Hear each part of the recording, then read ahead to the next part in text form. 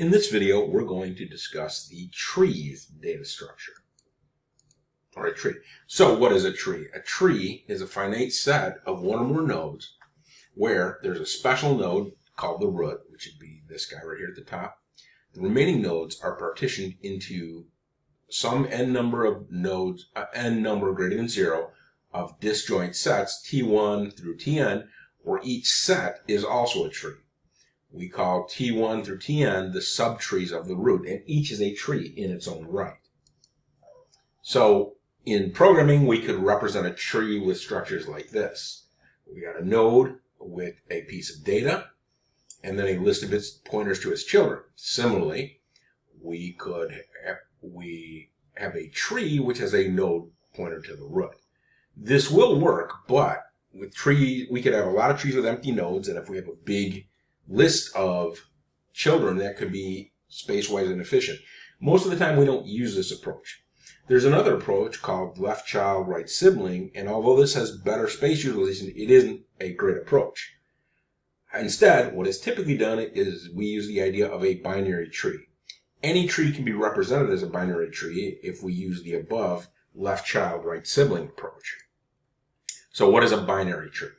It's a data structure with the following properties. It's hierarchical in nature. It's organized by parent and child elements. In a binary tree, every node of the tree has exactly 0, 1, or 2 elements. So here are some examples. 0, 1, or 2 children. 0 children, that's a valid binary tree.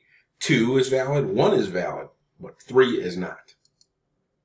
So here's some terminology. Here we've got the root of the tree. They're connected by edges, just like with a graph.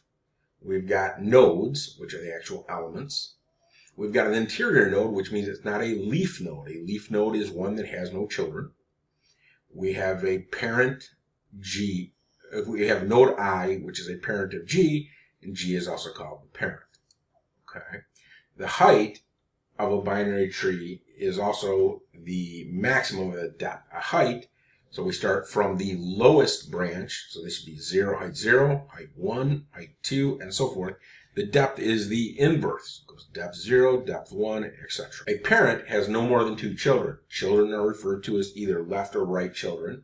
Each item in a binary tree is called a node, and a tree is built of nodes.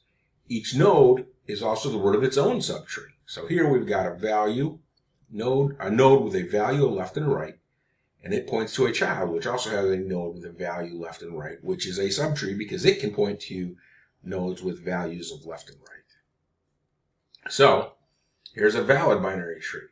We've got Fred, which has Bob and Gigi as its children. Alan, which has Bob as a parent. Don, which has Bob as a parent. And Kathy, which has Bob as a parent. Here's another one that is also valid. This tree is not a valid binary tree because it actually has one node with 3 children. So, how do we walk through these trees? This is called tree traversal, and there are 3 main traversals. There's an in-order traversal where we start with the left node, left, then the node we're considering, then the right node. Then we have a pre-order traversal, which starts with the node first, then the left node and the right. I'll make this clear as we go. And then the post-order traversal, which is left, right, and node. Now, what does that mean? Well, given the above definitions, these traversals can be discussed using the following algorithms. For an in-order traversal, if the node isn't null, visit the left tree, act on the node, visit the right tree. And we do this recursively. For a pre-order node, it's the same, but different ordering. Act on the node, visit the left, then visit the right. And for post-order, we visit the left tree, the right tree, and then we act on the node. So, let's walk through a in-order traversal. All right, so here we've got this tree, right? So what we'll do first is we start at node F, which is the root. Okay. Then we're going to do our left traversal. So we print out B, assuming we're trying to print out things. Okay. Then we go, I'm sorry, wouldn't print it out. We go B, and then we go to its left, which would take us to A. Pop back up to B because we're done with A. Then because we've done our left side, we're going to output our node.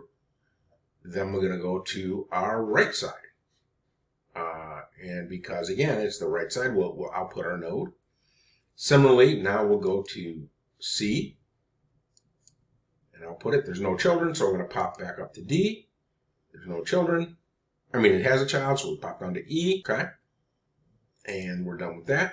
Then we're going to come back to F. We're going to go to G, because it's a child. G has one child, so we're going to do left, right. Left node, right, so we'll go to G. G has one child, so we go to I. I has a left child, so before putting I, we will go to H. H has no children, so pitch H. Come back up here to I, and then we are done.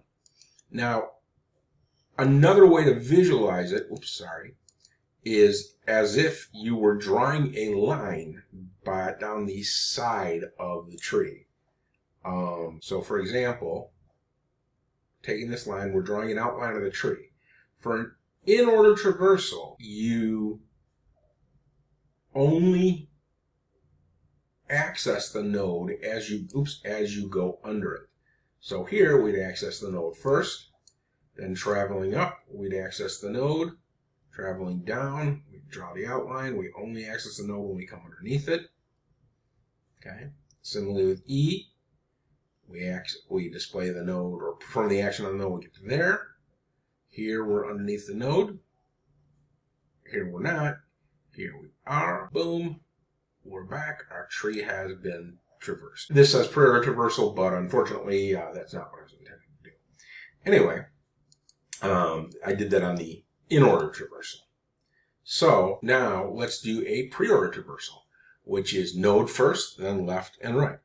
All right, so here we're going to print out our first node, F, because we're doing the node first. Now we're going to go to the left tree, and we'll print out B, it's left, and we'll print out A. Then we'll pop up, print out D, because it's node, left, now right. Then we'll print out the D, and then we'll do, because that's node, and now we're going to go left and right, C and E. Okay, now that means we're done with this guy, so we go G, which is node, and now we're going to do left, right, so it'll be I, and left, right, and then the H. And that's our pre-order traversal.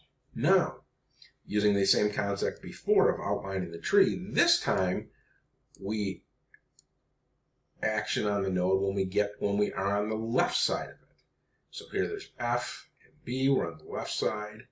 And the B, we come under here, we're on the left side of the node, left side, we come over here, we're on the left side, we're on the left side, we're on the left side, and then all the way home.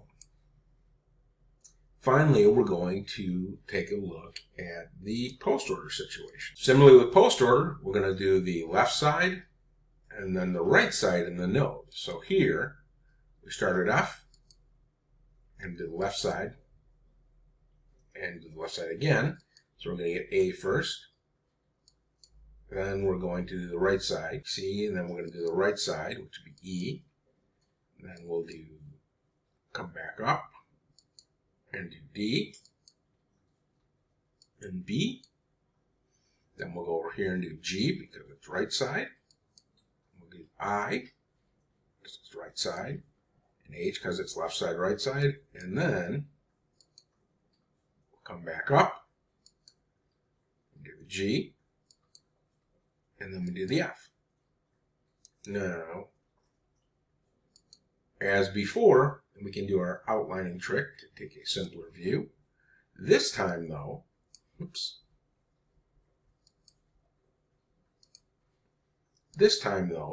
we activate the node when we're on the right side. So A, C, then E, D, and B, and then and then I kind of zip through that, H, I, G, and F.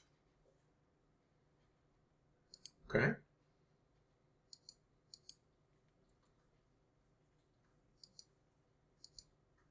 Okay, here's another example, a couple of trees.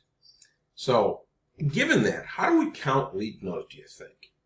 All right, so let's define our class node. We've got our value, our left and right. We've got a default constructor here. Think about how you would define that, and we will talk about that in an example.